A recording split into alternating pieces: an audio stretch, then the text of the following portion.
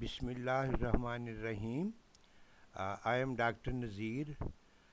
This lecture is about systematic iterative methods for solving large linear system of an algebraic equations, and this is the lecture for MPhil students. In this iterative methods, we have Gauss-Seidel and Jacobi method. On page, if you look at on page 19, we have a system 1, a11, x1 and so on. You can see it, where aij is not equal to 0, I from 1 to 4, 1 first value है और bracket में increment होती है और and पे final value होती है. This system 1 is written in equation. This is also the system. यहाँ हमने क्या किया है, x1 को लेफ़्ट पे रखा है, x2 को लेफ़्ट पे रखा है, x3 को लेफ़्ट पे रखा है, x4 को लेफ़्ट पे रखा है, बाकी टर्म्स को दूसरी तरफ ले गए हैं. अब जैकोबी मेथड देखते हैं. जैकोबी मेथड में we denote the first approximation by xi और इसको xi ऊपर 1 लिखते हैं and second by xi 2 and so on.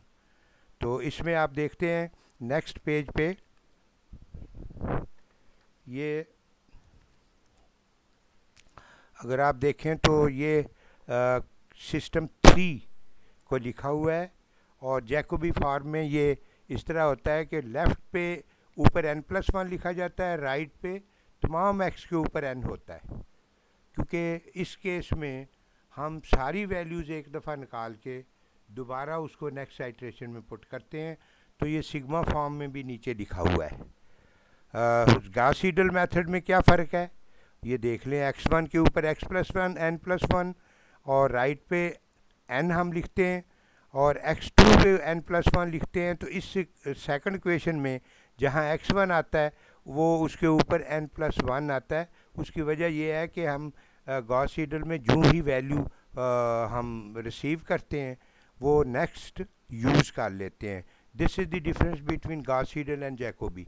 Jacobi में सारी वैल्यूज़ निकाल के फिर अगली इटरेशन में यूज़ करते हैं, जबकि गॉस-सीडल में जो ही नई वैल्यू निकलती है आगे उसको यूज़ कर लेते हैं. Now there is third method which is called successive over relaxation, SOR भी इसको कहते हैं. तो इसमें क्या किया है हमने, add and subtract xin to the right hand side of ith Gauss-Seidel equation 4 में हमने ये काम किया है और इसको राइट किया है इस तरह से. ये देख लो पेज 11 पे है और ये सिस्टम 5 ये सारा इस तरह से इसको लिख लिया है xi n+1. बाकी टेक्निक गॉस-सीडल वाली है. राइट पे x1 जब यूज़ होगा तो उसके ऊपर n+1 ही होगा. तो ये इस तरह से इसको इस फॉर्म में भी लिखा जाता है. ये जो नीचे लिखा हुआ है ये भी 5 क्वेश्चंस हैं, x1 से x4 तक 4 क्वेश्चंस हैं ये. इसमें w का इस्तेमाल किया गया है. What is w?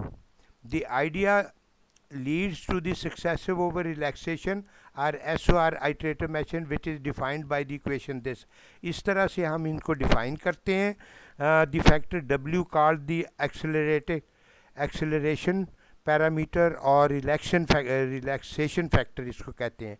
Generally it lies in the range 1 and 2, 1 और 2 के दरमियान इसकी वैल्यू होती है, मगर हम इसको w=1 रख के ना तो इसकी कैलकुलेशन कर लेते हैं. तो next we go to the next page. तो नेक्स्ट पेज पे आप देखते हैं कि इसको हमने जैसे पहले गॉस-सीडल और जैकोबी को सिग्मा फॉर्म में लिखा हुआ था, इसको भी लिखा हुआ है. तो इसको आप देख सकते हैं. तो जो नोट करने वाली इक्वेशन है वो क्वेश्चन नंबर 6 है. xi n+1 is equal to w, right hand side of the Gauss-Seidel Gauss-Seidel iteration equations minus w minus 1 xin. तो इस तरह से ये आपने इस इक्वेशन को यूज़ करना है आगे SOR जब भी अप्लाई करना है. तो नीचे मैंने एक एग्जांपल ली हुई है, ये हीट इक्वेशन की है with boundary and initial condition. तो इसमें क्या करते हैं, इसको अप्रॉक्सीमेट करते हैं जैसे हम पहले मिड टर्म का सारा कोर्स हमने ऐसे किया है। Approximate the differential equation by crank Nicholson equation by taking h is equal to 0.1, lambda is equal to 1। तो ये सारी वैल्यूज़ कैलकुलेट की हुई हैं और फिर 4D तक फिर इसकी कैलकुलेशन कर लेते हैं। तो नेक्स्ट पेज पे इसको देखें तो हमारे पास ये 5 क्वेश्चंस फॉर्म हो जाती हैं।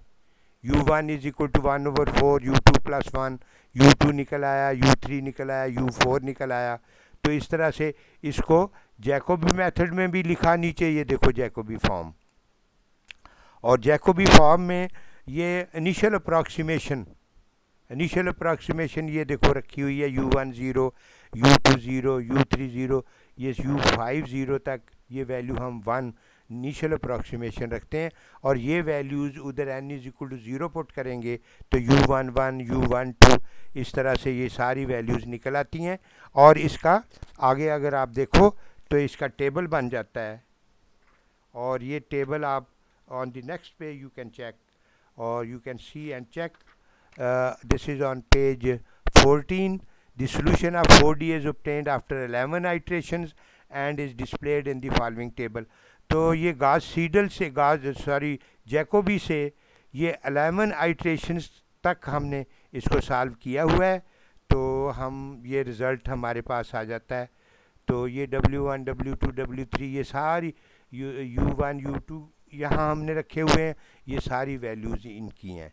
अच्छा, नीचे गॉस सीडल फॉर्म बनाई हुई है इन्हीं इक्वेशंस में, ये गॉस सीडल बनाई हुई है। तो गॉस सीडल में भी n इज इक्वल टू 0 रख के कैलकुलेट किया हुआ है और इसका टेबल बनाया हुआ है नीचे n इज इक्वल टू 1 के लिए, 2 के लिए।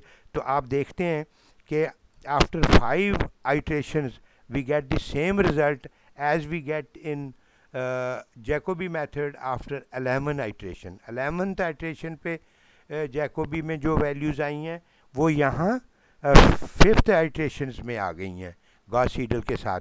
अब हम देखते हैं आगे SOR की फॉर्म देखते हैं, SOR का कमाल देखते हैं क्या है। इसको ये देखो इस तरह से आपने अप्लाई किया करना है और ये लिख के UN+1, U2, U1 power n plus 1, u2 power n power, ये असल में आइट्रेशन नंबर्स होते हैं, पावर्स नहीं होती, ये आप जानते हैं।